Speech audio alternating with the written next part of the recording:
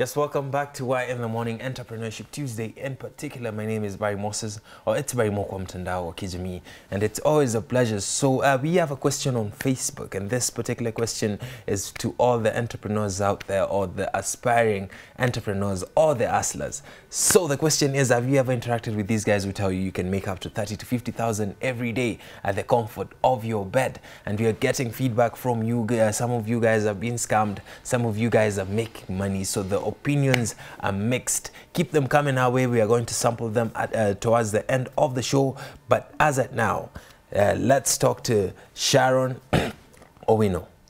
Karibu sana. Thank you so much. All right, so you are a baker and event organizer. Yes. All right, since 2017. Yeah.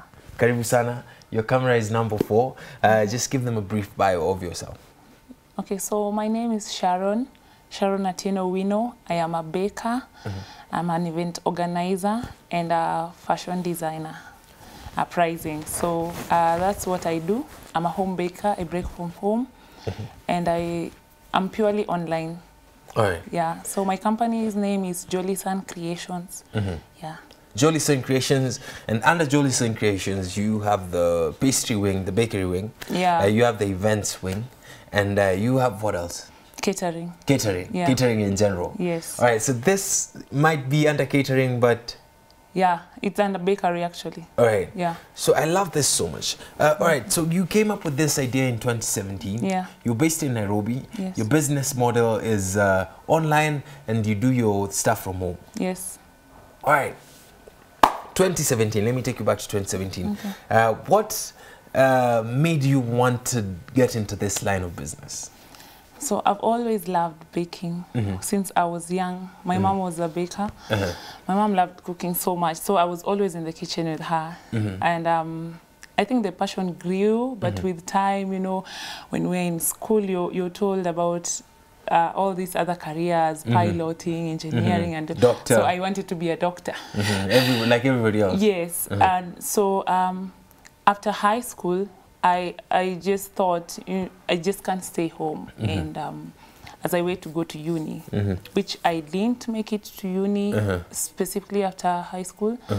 So in 2017, when I lost my parents, Both of them? Yes. I lost my mom in June and my dad in August.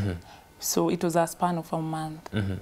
So now. So you came from one burial and then went back for another burial shortly after? Yes. All right.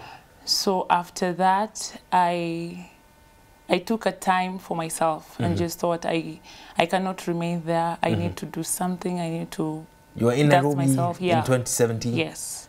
All right. I'm guessing your parents were providing for you back then. Yeah. How did you like survive after?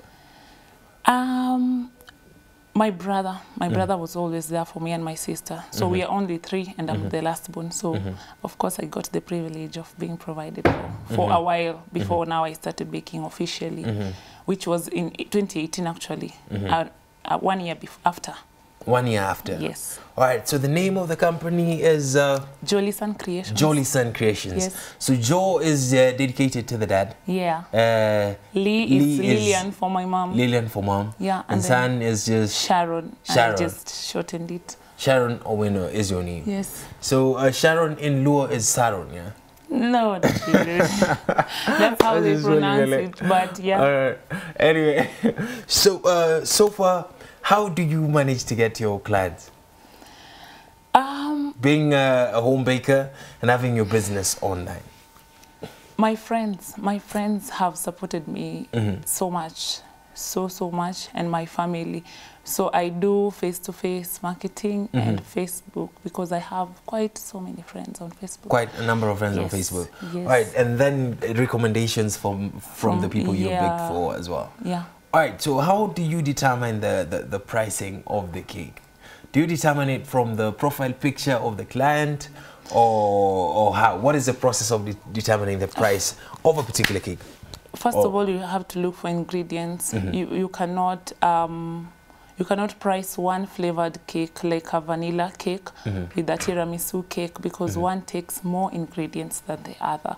So you have to determine the process of making it. The process of making the cake. So the ingredients, number one. Yeah. That is a determinant of the price. Yeah. The process, the design, because different cakes have different design. You have to include your labor, the time that you've used, and ingredients, time, labor, equipment, number 4, electricity, water. All that has to be included to get a specific price for a specific cake. Yes. All right. What is the most popular cake among Kenyans?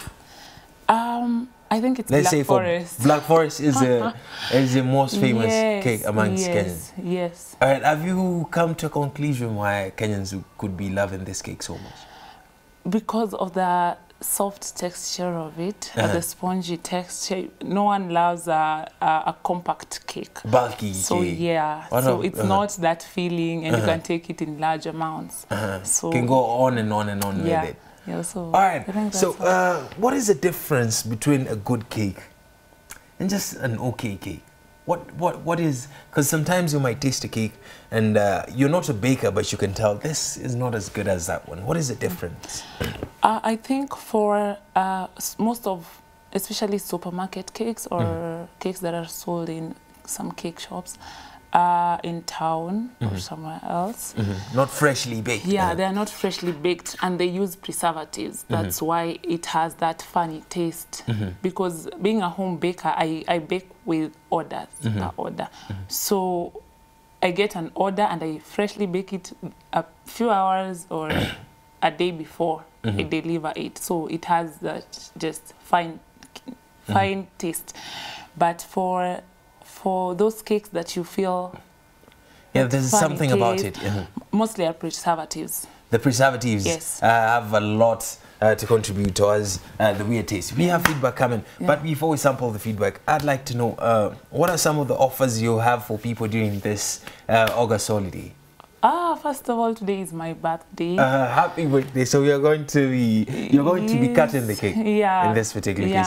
So for every order, I'm doing for Black Forest, Red Velvet, and White Forest at 1,500 per kg instead of 2,000. Instead of 2,000. So that's an offer for the August holiday, and in the spirit of celebrating your birthday as well. How can these people get to interact with you online?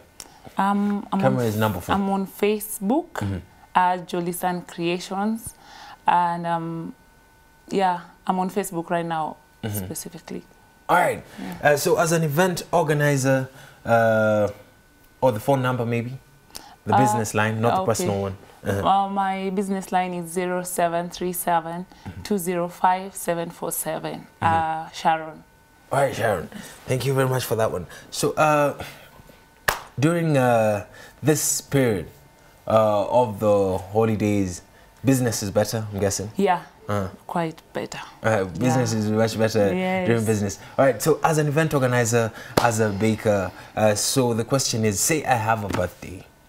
Can I give you the budget and you organize everything for me? Yes. That is a possibility? Yeah. Right. It's quite possible.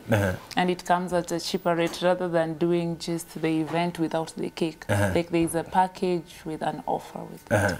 So when I have an event, instead of getting a cake from Sharon to summarize the event for me, I'd rather get Sharon to do the whole event for me. And then I might just get the cake free. Yes. All right, thank you very much, Sharon, for coming through to Y in the morning. And our question of the day was these guys who tell people about making 30 to 50,000 a day online. Have you ever interacted with some of these people?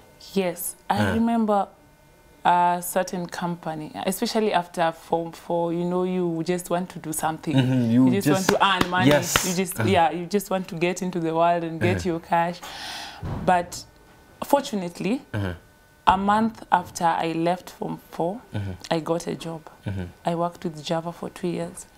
Yeah, so I didn't interact with those people for quite a while, but in that 1 month, there were those options. And there were those options. Yes. All right, what are some of the jobs you've heard people are doing from home and are making some good money? Do you have some friends who work from home? Yes.